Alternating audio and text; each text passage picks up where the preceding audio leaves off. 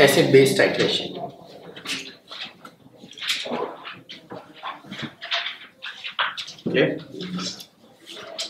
तो उस दिन मैंने थोड़ा सा समझाया था आप लोगों की कि टाइट्रेशन के अंदर अपन करते क्या है। ये तो सबसे पहले अपन वैसे फाइंड आउट क्या करते हैं, वी फाइंड आउट नॉर्मेलिटी और मोलैरिटी ऑफ अननोन और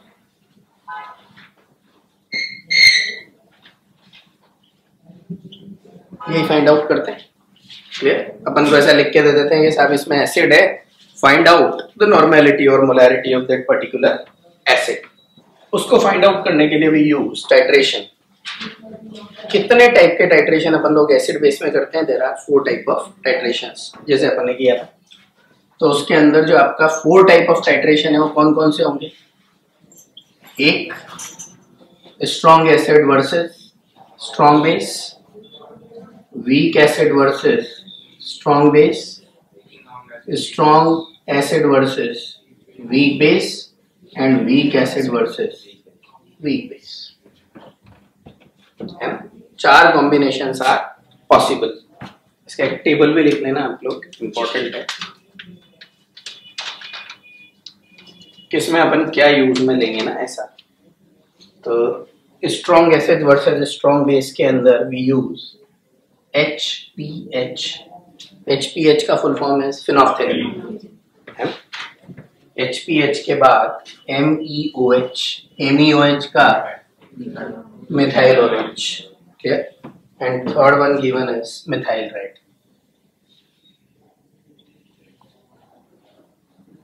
These 3 can be used, लेकिन अपन को मेनली एक ही याद रखना है, फिनोल्फथेलिन, जो अपन कॉमनली यूज में लेते हैं। थ्योरेटिकल क्वेश्चन कम आते हैं, न्यूमेरिकल्स ज्यादा आते हैं ऐसा। दूसरा वाला strong acids versus weak base जो गिवन है, उसका दिया है अपन को मिथाइल ऑरेंज और मिथाइल रेड।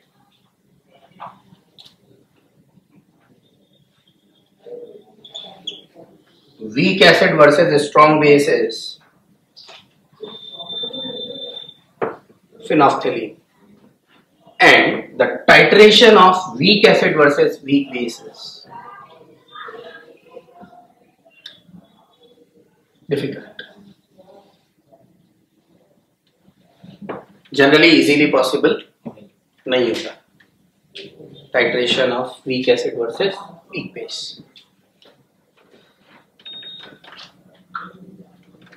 क्लियर? तो कुछ एग्जाम्पल्स जो किस में क्या यूज लेते हैं वो इंपॉर्टेंट है, कभी कभी थियोरेटिकल क्वेश्चन आ सकता है। अब अपन इसमें से कोई सा भी एक टाइट्रेशन पढ़ते हैं अपन लोग, कैसे वर्किंग होती है।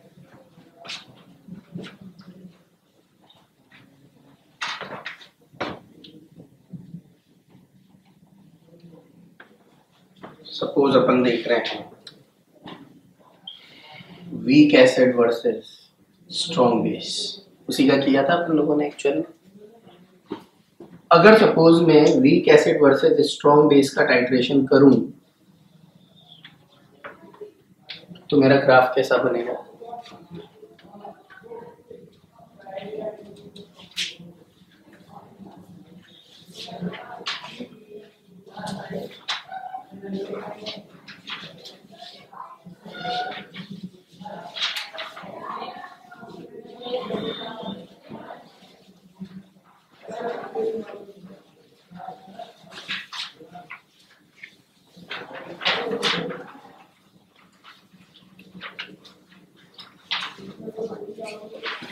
कैसा बनेगा देखो आप, यहाँ पे स्ट्रॉन्ग बेस मैंने वॉल्यूम ऑफ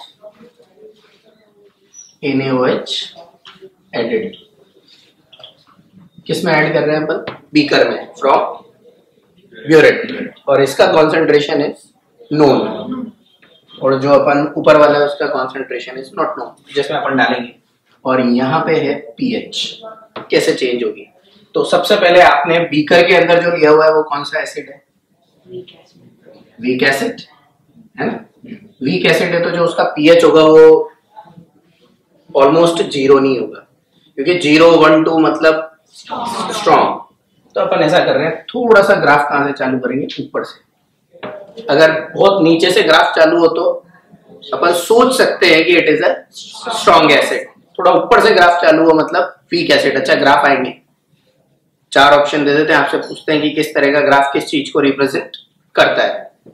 तो यहाँ पे आपका वीक एसिड जैसे जैसे आप डालोगे पहले पहले धीरे धीरे धीरे धीरे पीएच में क्या आएगा, चेंज आएगा, आते आते there is a sudden change, और उसके बाद वापस चेंज क्या हो जाएगा, कांस्टेंट। तो पहले धीरे धीरे धीरे धीरे पीएच में चेंज आएगा, यहां तक up to this level it act as a buffer, then there is sudden jump in pH. फिर पीएच में भी एक लिमिट है, आपने NaOH डालते जा रहे हो तो कितना होगा, अपन ने पढ़ा मैक्सिमम हाईली कॉन्सेंट्रेटेड का 15, 15 से ज्यादा तो हो नहीं जाएगा, क्लियर।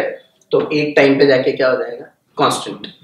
ये वाला जो पोर्शन है vertical portion, not horizontal, in this graph this vertical portion represents ये वाला पॉइंट क्या है, point of complete neutralisation, clear. और क्या बोलते हैं इसे अपन,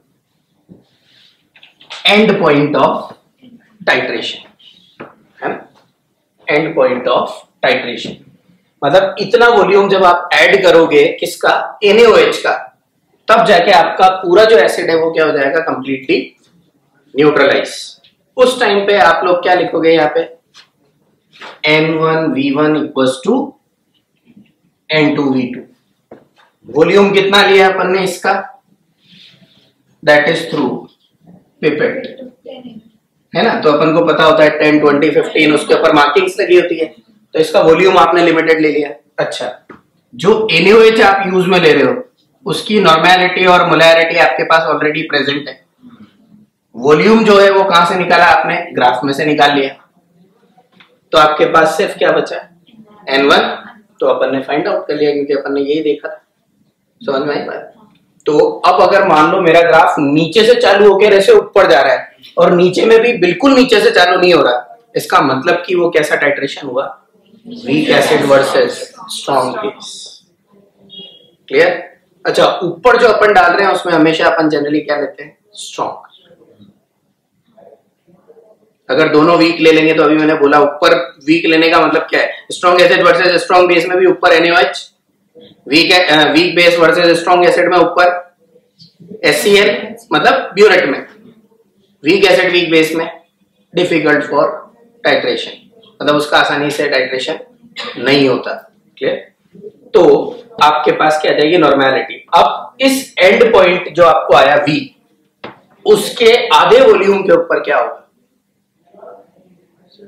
if both are monovalent acid और बेस, तो हाफ वॉल्यूम पे कितना होगा, यहां पे है सपोज ये V, एट V/2 क्या देखने को मिलेगा अपन को, generally N1V1 equals to half of N1V1, मतलब आधा एसिड क्या हो जाएगा, consume.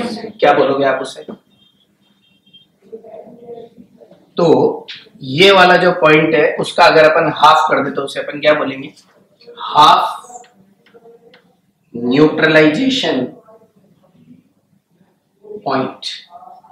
And when there is a half neutralisation point, क्या देखने को मिलेगा आपको, हाफ एसिड अंडरगो न्यूट्रलाइजेशन, और अगर आधे एसिड का न्यूट्रलाइजेशन हो गया तो आधा क्या बन गया, सॉल्ट, और आधा क्या रह गया, एसिड। और जो भी वॉल्यूम आपने डाला वो तो volume, total volume of container होगा इसे, मतलब जो भी डालोगे आप वॉल्यूम, तो फॉर्मूला क्या आएगा,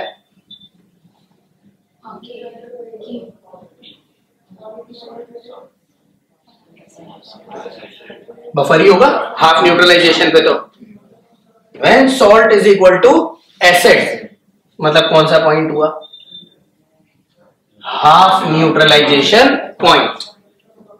log 1 कितना हो जाएगा, पीएच किसके बराबर हो जाएगी, common question of competitive exam. At half neutralization point, the pH of solution is equal to pK। और अगर यही चीज कैसी होती है आपकी, suppose this is HCl added, मतलब अपने क्या ले लिया ब्यूरेट के अंदर स्ट्रॉन्ग एसिड, और ऊपर क्या ले लिया, वीक बेस। बोलो क्या होता है, strong acid versus weak base, और नीचे जाता है। हाँ, अब क्योंकि वीक बेस आपने लिया है तो जो पीएच है it should be greater than 7। धीरे धीरे क्या होगी, तो यहां से पहले डिक्रीज होगी, डिक्रीज होने के बाद स्ट्रेट लाइन और वापस कांस्टेंट। ये जो स्ट्रेट लाइन वाला जब यहां से आके इस जगह पे कट करेगा, this is the V volume of HCl added for complete neutralisation. बात समझ में आ गई। तो अगर इसी ग्राफ को मैं रिवर्स करके बना दूं तो कैसा बनेगा, weak base versus strong acid. और सर जब सॉल्ट और एसिड का कंसंट्रेशन सेम होगा उसके बाद भी सॉल्यूशन तो बफर की तरह बफर की तरह ही एक्ट करेगा, बिल्कुल। बस सॉल्ट और एसिड का जब कंसंट्रेशन सेम होगा तो पीएच pKa के बराबर आ जाएगा। और वापस हम ऐड करते जाएंगे तो वापस वो कंसंट्रेशन सेपरेट हो जाएगा, मतलब एक और ड्रॉप ऐड करेंगे हम तो ये बढ़ता जाएगा, हाँ। सॉल्ट और एसिड कम होता जाएगा, बफर तो होगा ही, बफर तो होगा, बिल्कुल क्लियर। अब इस बफर के अंदर स्पेशलिटी क्या होती है, सॉल्ट और एसिड का जो आपका कंसंट्रेशन है उसका मैक्सिमम रेंज क्या होना चाहिए, आइदर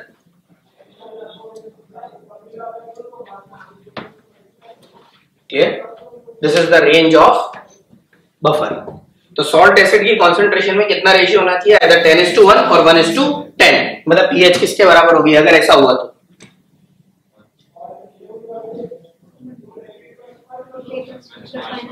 हुआ ना।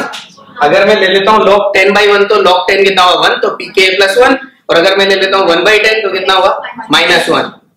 तो what is this, range of buffer. pH is equals to pKa +-1 is the range of buffer.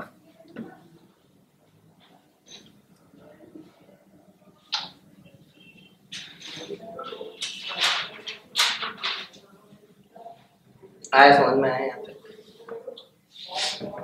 अब देखो आप, और अगर ये बेसिक वाला होता तो फॉर्मूला क्या लगता, POH का is equal to PKB at half neutralisation point. यहाँ पे pH pK के बराबर होता है, वहां पे POH इक्वल्स टू PKB।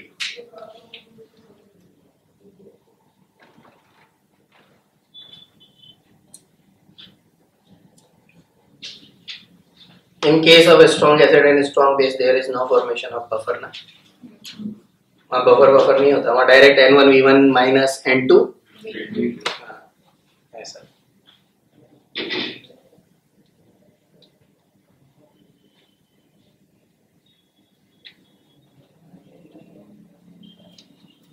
अब इंडिकेटर देखो कैसे काम करता है, रब कर दो इसे।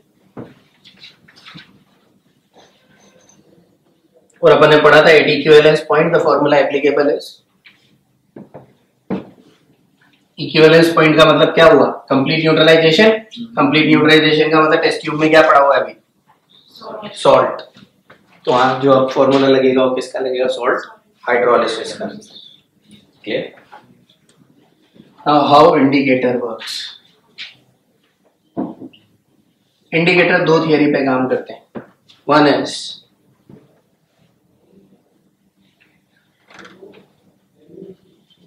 ionized and unionized form, और दूसरा because most of them are organic compounds, so there is other theory है, इसी के ऐसी सेम ही है, नाम अलग दे दिया बस, बेंजीनोइड और क्विनिनोइड थियरी, बाकी बात सेम ही है। अब कैसे डिफरेंट और सेम है वो देखो आप। सपोज अगर अपन ने लिया phenolphthalein is act as an indicator. What is the color of unionized form of phenolphthalein? Colorless. When it undergo dissociation, it forms H++ pH-. अच्छा, अब यहाँ पे भी इंपॉर्टेंट ये है कि जब pH- का एक मिनिमम कॉन्सेंट्रेशन बनेगा तब जाके आपको क्या दिखेगा, पिंक कलर। ऐसा नहीं है मान लो यहाँ पे 9 मोल है और यहाँ पे 1 मोल है और आपको पिंक कलर दिख जाए। क्या होना चाहिए, minimum amount of pH- should be present, मतलब this reaction should proceed in forward direction for colour change, और इसका जो कलर होता है दैट इज पिंक कलर। अब बोलो कौन से मीडियम में आएगा पिंक कलर, डेफिनेटली जब ये फॉरवर्ड में जाएगा। फॉरवर्ड में कब जाएगा, when it is present in base. If it is present in acid, acid H plus ion देगा, H प्लस आयन की वजह से कॉमन आयन इफेक्ट लगेगा, कॉमन आयन की वजह से reaction proceed in backward direction, pink colour is converted into colourless solution. वही अपन करते हैं। क्लियर? सो यहाँ पे आपका जो एसिडिक मीडियम है उसकी वजह से रिएक्शन किधर जाएगी? बैकवर्ड। तो आपको जो इफेक्ट दिखेगा वो ज्यादातर कैसा दिखेगा? कलरलेस। और अगर मैंने बेसिक मीडियम कर दिया, थोड़ा सा भी एक ड्रॉप बेस का डाला मैंने ज्यादा, तो क्या होगा? फॉरवर्ड में जाएगी और कैसा कलर दिखेगा? Pink colour. अब पूछा जाता है when indicator changes its colour, तो आंसर है indicator changes its colour when the pH of solution is equal to pK of indicator. 3-4 star करके याद कर ले। Remember, this is not pK of acid which is undergo titration. It is the pK of indicator जिसका आप use कर रहे हैं।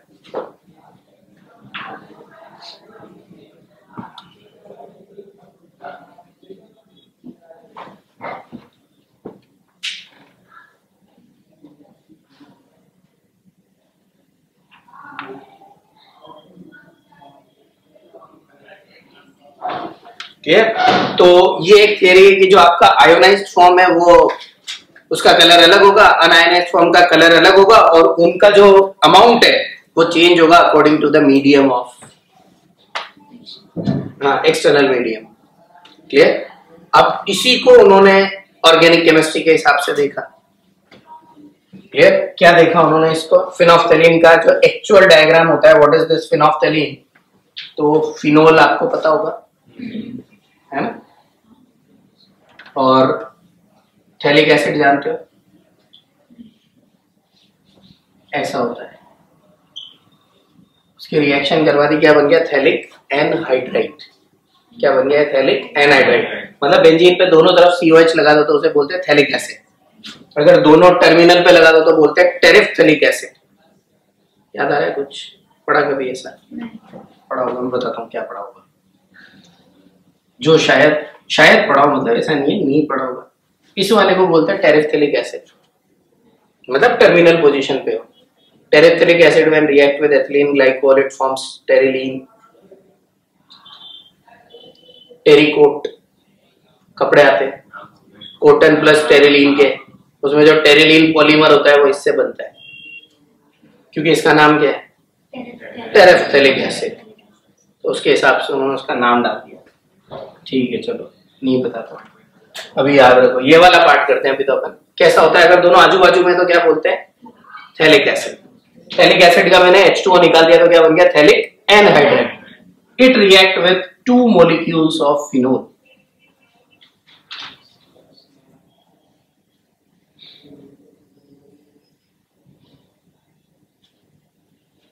अभी बहुत ज्यादा समझ में नहीं आएगा, याद रखें, क्योंकि ऑर्गेनिक जब पढ़ना चालू करोगे तो एकदम क्लियर हो जाएगा। इसका ये जो पैरा हाइड्रोजन है ना, उससे ये रिएक्शन करेगा और यहां से क्या निकल जाएगा? Water. Clear? When the 2 molecule of phenol react with 1 molecule of phthalic anhydride, there is a formation of phenolphthalein. समझ में आ गया वो नाम? हाँ, फिनॉल ऑफ्थैलीन।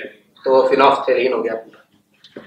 यहां से इसको ऐसा कर दिया और यहां से इसको ऐसा कर दिया। This is the actual diagram of फिनोफ्थैलीन। Clear? पहले समझ लो, फिर उसके बाद लिखना क्या चीज है। ठीक है? अब इस फिनोफ्थैलीन का वो करेगा क्या? जो आप क्या डालोगे? बेस। जैसे ही आप इसमें बेस डालोगे, OH माइनस किसको लेके जाएगा? बोलो। H plus, the hydrogen of phenol is acid। यहां से लेके गया, क्या बन गया? O minus. कौन सी फॉर्म हो गई? आयोनाइज्ड। और वैसे कौन सी थी? अनआयोनाइज्ड। अब ये जो आयोनाइज्ड फॉर्म है एक्चुअल में, इसमें ये क्या है? बेंजीन। ये क्या है? और ये क्या है? Therefore it is structure. Clear? अब इस बेंजीनॉइड को अपन चेंज कर रहे हैं, क्योंकि ये माइनस बन गया। कितनी वैलेंसी हो गई? 5 हो गई ना? पॉसिबल? नीचे वाले की कितनी हो गई? अब उसकी 5 हो गई। अब इसके 5 हो गई। अभी ठीक है, क्या बन गया?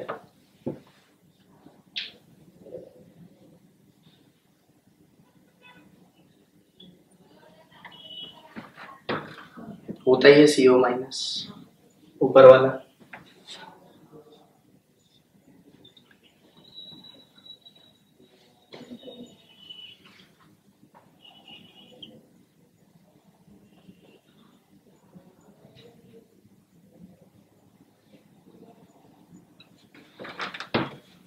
समझ में आ गई बात? देखो यहां से डबल बॉन्ड बनाया, ये रहा डबल बॉन्ड, ये डबल बॉन्ड वैसे ही रहने दिया, ये वाला इधर डबल किया तो ये इसके सामने वाला डबल हो गया, ये इधर डबल किया तो यहाँ पे डबल हो गया। This structure is known as quinonoid structure and therefore this form is known as quinonoid form. अगर यहाँ पे OH होता तो क्या रहता है? ये unionized, मतलब it exists in benzenoid form. When it is converted into minus, it is converted into quinonoid form. Means each organic acid or organic base which is act as an indicator, either they exist in benzenoid form or they exist in, and the benzenoid and quinonoid form have a different colors. तो जैसे ही आप acid base डालते हो वो colour क्या हो जाता है? चेंज। अगर मैं यहाँ पे H+ आयन रखता तो ये क्या होता? बैकवर्ड में जाती रिएक्शन, और अगर OH माइनस रखता हूं तो रिएक्शन किस में जाती है? फॉरवर्ड। मतलब in presence of base the benzenoid form is converted into क्विनोनॉइड form, in acidic medium क्विनोनॉइड form is converted into benzenoid form, and these forms are responsible for color. In this case it is colorless and this one is, लेकिन ये कब colour change करेंगे?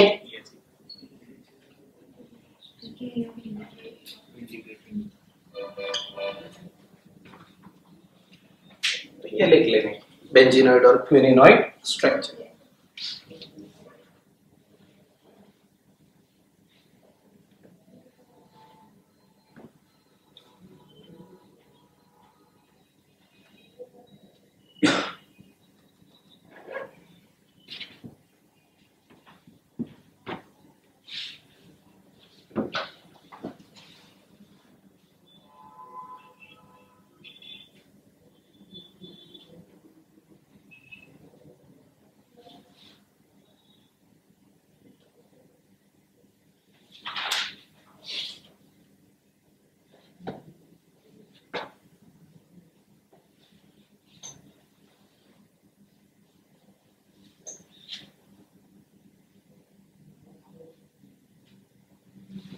ये ऊपर लिख लेना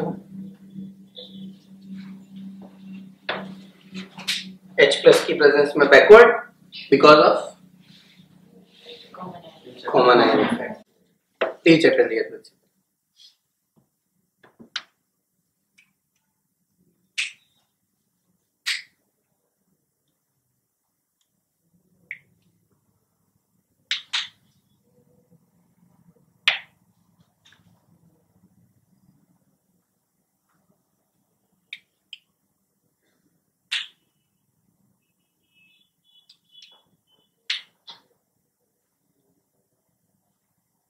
अच्छा, ये जरूरी नहीं है कि राइट रिंग ही बनेगी, लेफ्ट रिंग भी क्विनोनॉइड बना सकते हो। हाँ, दोनों साथ में नहीं बनेगी,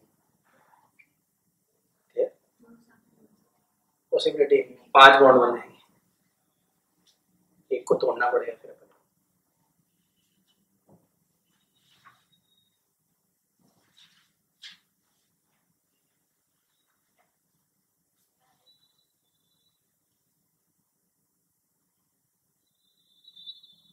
तो ये 2 थियरी गिवन है, वैसे तो सेम ही है अगर यूँ देखने जाओ तो। बस आपने क्या करा, उसका स्ट्रक्चर बना के उसको नाम दे दिया कि साहब unionised form is benzenoid and ionised form is क्विनोनॉइड। और एसिडिक और बेसिक मीडियम से इन दोनों की कॉन्सेंट्रेशन क्या होती है? चेंज। उसकी वजह से क्या चेंज होता है? कलर।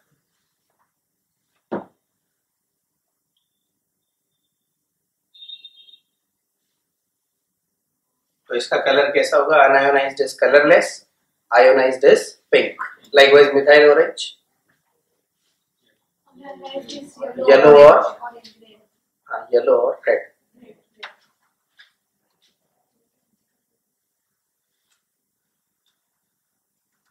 उसका भी लिख ही लेना आप, कौन से मीडियम में कौन सा होता है, बोलो कौन सा होता है.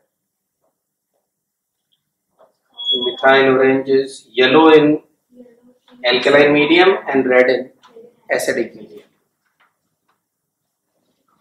Yellow in alkaline medium and red in acidic medium.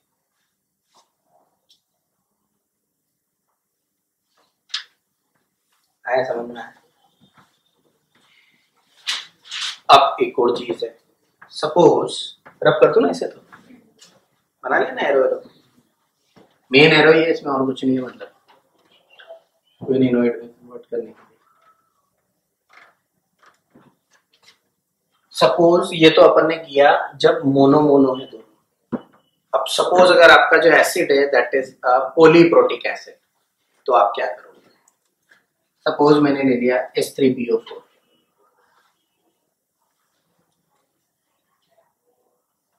Versus Ionic. बोलो कैसा ग्राफ करना चाहिए. चालू करें यहां से.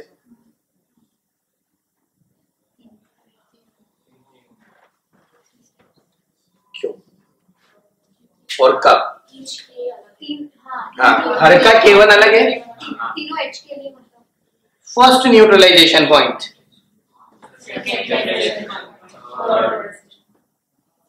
कब बनेगा ऐसा graph?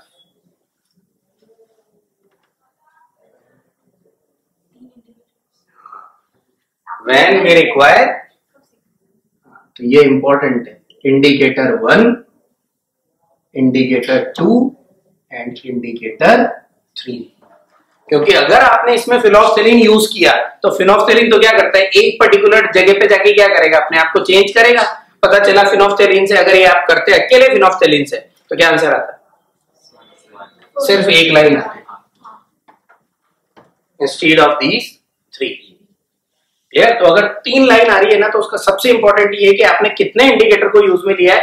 3 indicators are used. So here we use 3 indicators.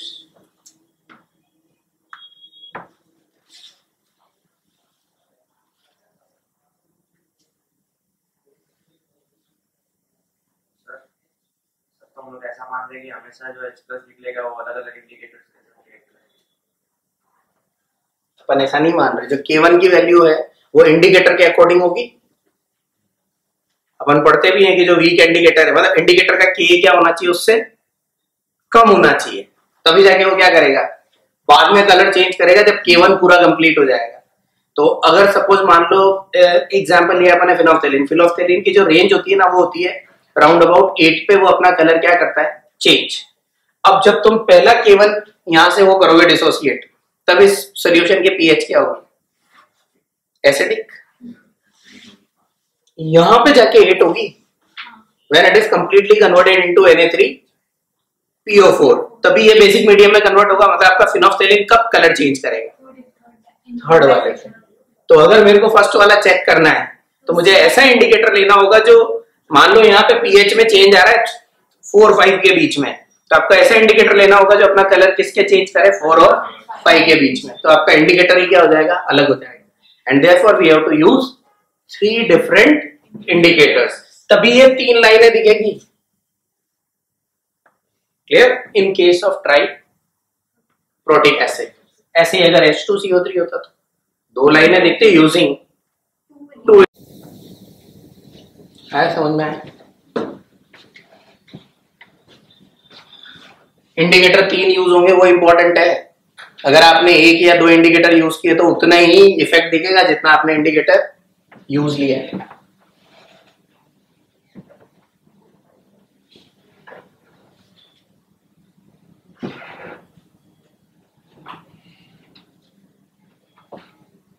फिर मैंने आपको H3PO4 में वैल्यूज निकालना सिखाया था. आप कैसे 3 बफर बना सकते हैं ना उसमें, कौन कौन से, H3PO4 H3PO4 प्लस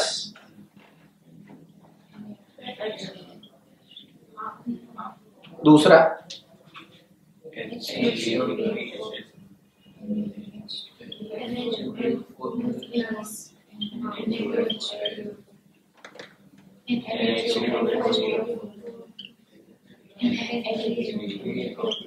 बनेंगे ना। यहाँ पे फॉर्मूला क्या लगेगा पीएच का?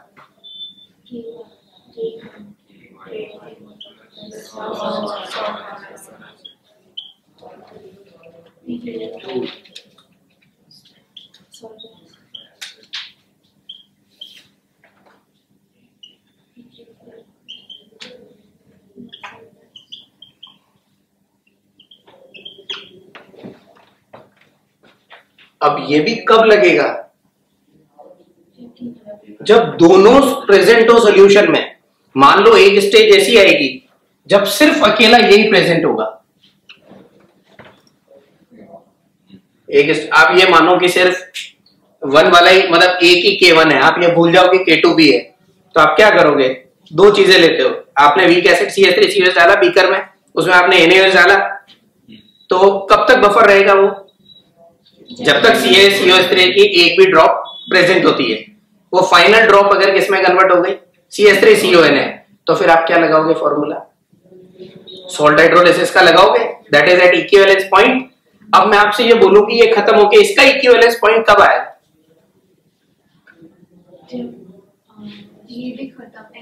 जब सिर्फ ये बच जाएगा। समझ में आ गई ना बात? मतलब पूरा का पूरा ये भूल ही जाओ ये कुछ है। आप ये मानो कि एक ही हाइड्रोजन दे सकता है ये, तो जिस टाइम पे ये पूरा ये बन जाएगा तब आप क्या लगाओगे? सॉल्ट हाइड्रोलिसिस का फॉर्मूला लगाओगे, क्या यूज में लोगे? K1। क्लियर? दूसरा, अगर सपोज ये वाला आपका, और उसके अलावा सॉल्ट हाइड्रोलिसिस के अलावा एक्चुअल में लगाना क्या चाहिए? अगर NaH2PO4 मेरे को दे रखा है, सिर्फ NaH2PO4 में लिख के दे देता हूं आपको, 0.1 मोलर NaH2PO4 का पीएच निकालो।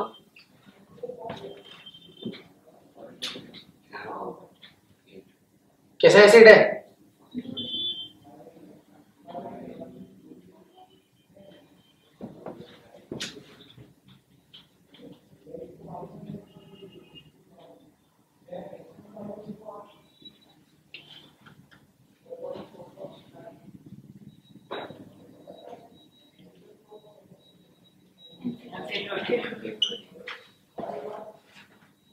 हो गया?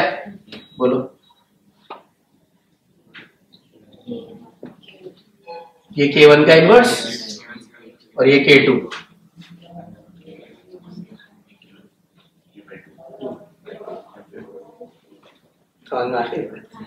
क्लासिक चीज हो जाएगी, फॉर्मूले ही चेंज हो जाएंगे। मैं दूंगा एक टेस्ट में आपको, करना क्वेश्चन। समझ में आ गई ना बात? मतलब जब ये पूरा सोल्यूशन ये बन जाएगा ना, तो आप सॉल्ट हाइड्रोलिसिस की जगह एक्चुअल में जो लगाओगे वो क्या लगाओगे? Now it is amphiprotic ion, so we have to use a formula pK1 + pK2/2। और जब आप सिर्फ ये बनेगा सोल्यूशन में, तो क्या लगाओगे? It is again amphiprotic, pK2 + pK3/2। That is important. जब ये वाला पार्ट होगा, जैसे मैं दे दूं 0.1 मोलर Na2HPO4 का आपको बताना है पीएच, तो क्या फॉर्मूला होगा? pK2 + pK3/2। समझ में? एकदम क्लासिक क्वेश्चन बनते हैं मल्टीप्रोटिक वाले के।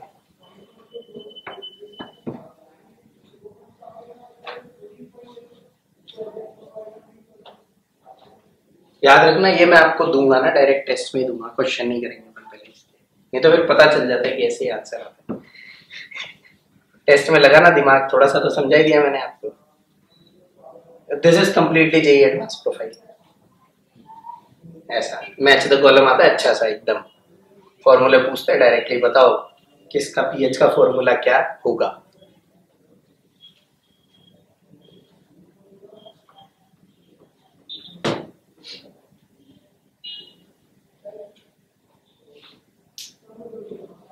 आया समझ में? So this one is what? Titration. बाकी मैंने डेफिशिएंसीज बताई थी कि क्या टाइट्रेशन में अपन गड़बड़ करते हैं, बस तो वो करते ही हैं अपन उसका कुछ नहीं कर सकते। दैट इज ऑलवेज एररफुल, क्योंकि जो भी आप एक्चुअल वैल्यू निकाल रहे हो आपकी वैल्यू उससे क्या आनी चाहिए? कम आनी चाहिए।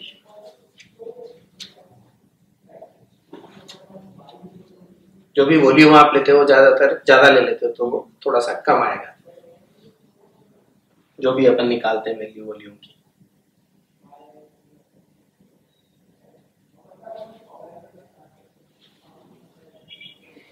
सोलेबिलिटी देख के आया,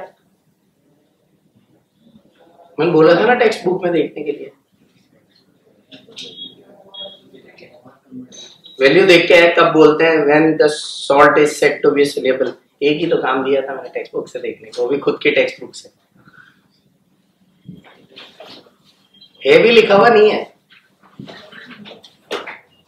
लिखा हुआ है ना।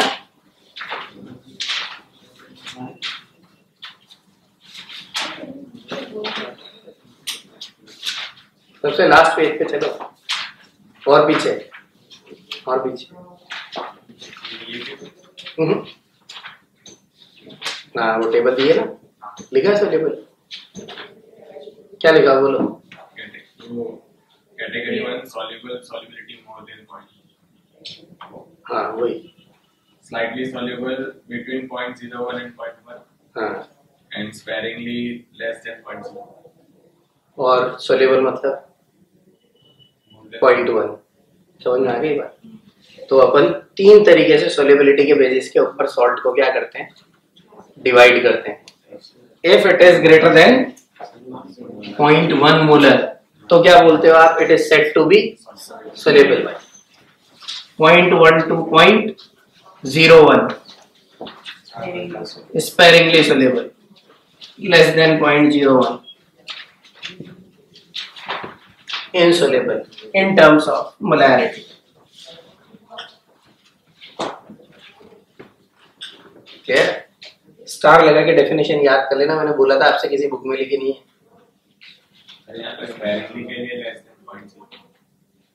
अच्छा तो तुमने गड़बड़ बोला ना, बीच में स्लाइटली सॉल्युबल है। हाँ बोलो। Soluble more than 0.1, slightly soluble between 0.01 and 0.1. 0.01 to 0.1 molar and sparingly soluble less than 0.0 लिख लेना।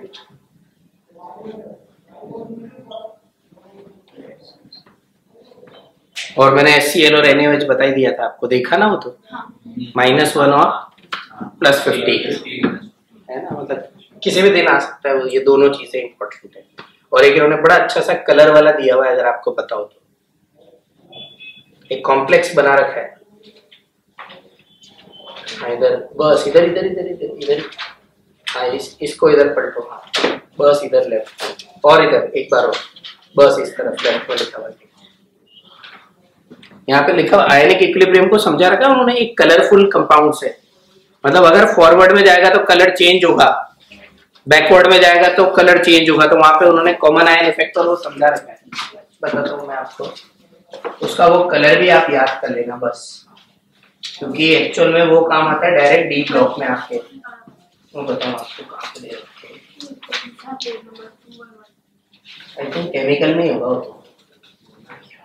ये केमिकल का ही है, पेज नंबर 205 केमिकल इक्विलिब्रियम में गिवन है। ऊपर जो दे रखा है ना COH2O का whole 6 3+, it is pink in colour, Cl- से रिएक्शन होके क्या बन रहा है? ब्लू। तो दोनों के कलर जो है ना वो याद कर लेना। और रिएक्शन समझा रखी है एक्सोथर्मिक है या एंडोथर्मिक है। मतलब टेक्स्ट बुक पढ़ो ना तो इस तरह की चीजें ज्यादा देखा करो कि भाई एमसीक्यू से रिलेटेड क्या चीज अपन से पुटअप की जा सकती है, ऐसा। और ऐसी चीजें क्या होती है पता है, दूसरी जगह पे अवेलेबल नहीं होती, और वो लोग इसी में से पूछते हैं, तो अपन को ऐसा फील होता है कि ये तो अपन ने इतनी सारी बुक पढ़ी थी, 3-4 बुक थी अपने पास, उनमें से तो कहीं से थियरी थी ही नहीं। पता चला थियरी कहाँ से थी? टेक्स्ट बुक में से थी, वो ढंग से पढ़ी ऐसा। तो उसके एग्जाम्पल जरूर देख लेने के, एक बार रीडिंग जरूर कर लेने की टेक्स्ट बुक की। आया समझ में आया? So this is how we can find out the pH.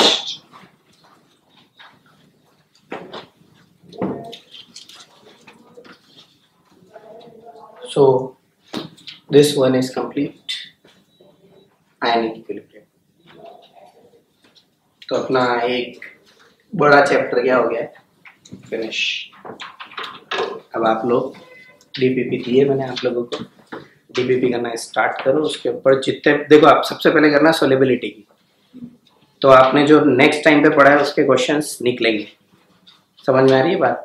उसके बाद करना आप, मैंने जो अभी आज डीपीपी दी है ना, that is all. Weak acid से लेके और एंड तक है, टाइट्रेशन वाइट्रेशन सब है। उसको जाके आप कहाँ पे करना, घर पे ऐसा, और उसके डाउट मेरे से पूछ लेंगे। और डीपीपी कम से कम 1-2 बार करनी है ढंग से। 1-2 बार भी अगर हो गई ना डीपीपी, तो आपको सब समझ में आ जाएगा। शीट मिल गई इसकी?